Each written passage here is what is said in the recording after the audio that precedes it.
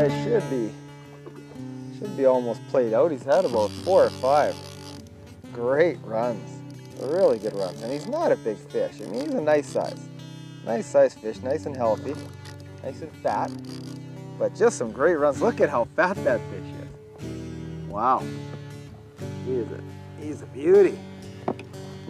Just shows you the fish in here in whitetail are not that big, or right now, the ones we're catching. A little barbel suckle, just gotta get right in the tough part of his jaw. There he is. He's not a big fish by any means, but look at how nice, look at the colors. They're just beautiful silver. It's about 18 inches long, but look at how thick they are. They're very thick fish. There he goes. Beautiful little fish. Wow, again, on that long black chironomid, little beadhead chironomid we tie, a little glass bead on it, little tail tuft. Really effective fly if you fish it just the right way. Again, I can't stress enough the point of that little weight. See that little weight on the fly line? About 1.5 feet up from my fly. Gets that fly down real quick to the depth I want it. And it just works great.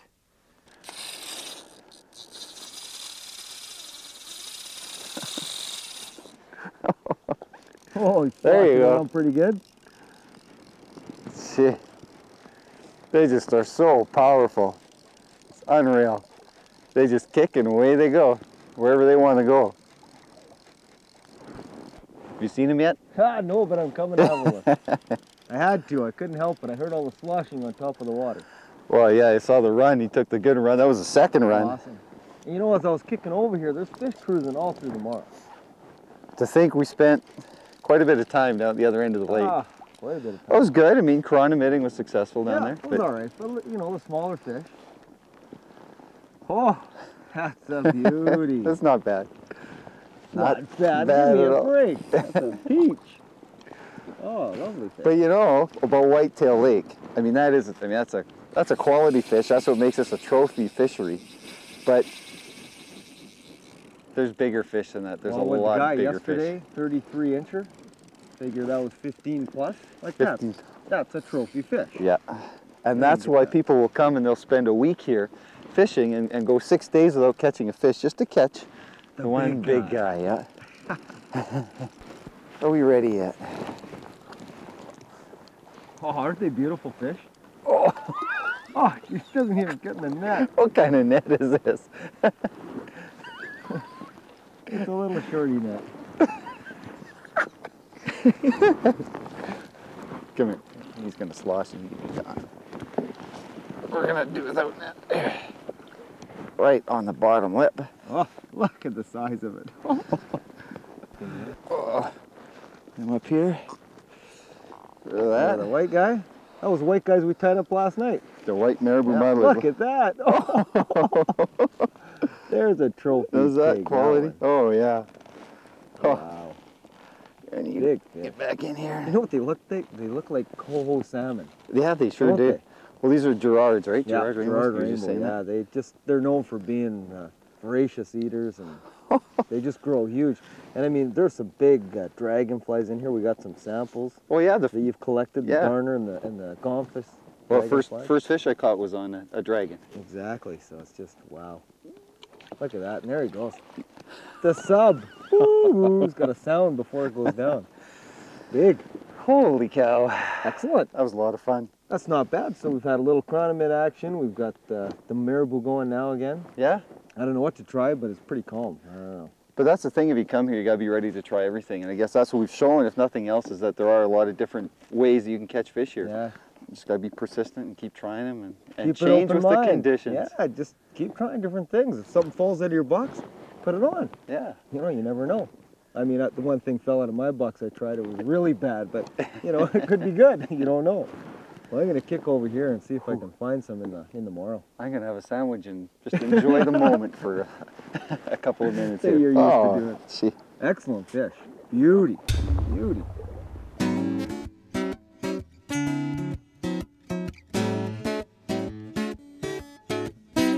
Hi, and welcome to the bench. Today I got a great little pattern. It's the white marabou muddler. What makes this pattern so special is that white marabou. At the end of the fly, it pulses in the water and really gives it that lifelike appearance. Also, the spun deer hair helps by displacing a lot of water and really attracting the fish. Make sure you have this list of ingredients ready before you tie the fly. We're going to tie the white marabou mother on a Tiemco 200R size 6 hook. We're using some 6/0 brown thread. We have some red soft hackle for the tail. We're going to use some metallic chenille for the body. We have some white marabou for the wing, along with some peacock herl strands for the wing, and some winter mule deer for the spun deer hair head. We're going to start the fly off by taking about 20 barbs of our red soft hackle, extend it back to the hook shank, and put it back past the hook shank about 1/2 inch and tie it in. We have a strand of metallic chenille. We're going to tie in for the body, and I like to start tying it in at the very back, right where I put in the tail. Tie right back to the tail, and then we'll wrap forward to form the body. For the wing, I'm taking about 2 inches of the white marabou. I've cut off quite a bit, bulk it up quite heavy, because this marabou, when it gets in the water, it does get quite thin. So take a nice clump of marabou, extend it back about 2 inches on your fly, and tie it in, and that'll be the wing. I've now taken 4 strands of peacock herl. We're going to place them on the hook right on top of the wing to form the back of the fly, and I put the peacock herl right back to the end of the white marabou we put on. Measure it up so it's about the same length as your white marabou, and tie it in. The head is formed by taking some deer hair and stacking it. I know no one likes to do spun deer hair, but this fly requires it. Get it all stacked up nice, just like that. And if you have the right tools, it sure makes the job a lot easier. We want also the tips to be nice and even. That's why I've used this tool to keep the tips nice and even, because at the very head of this fly, we want a collar of deer hair, the collar to stick out, and then we'll finish off with the spun deer hair head.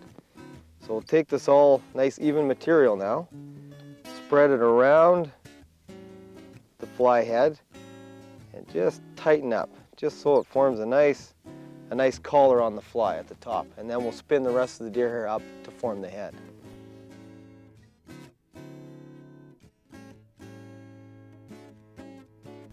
Now that we've finished the head and whip finished the fly off, we're going to take the fly out of the vise and start trimming the deer hair to form the head.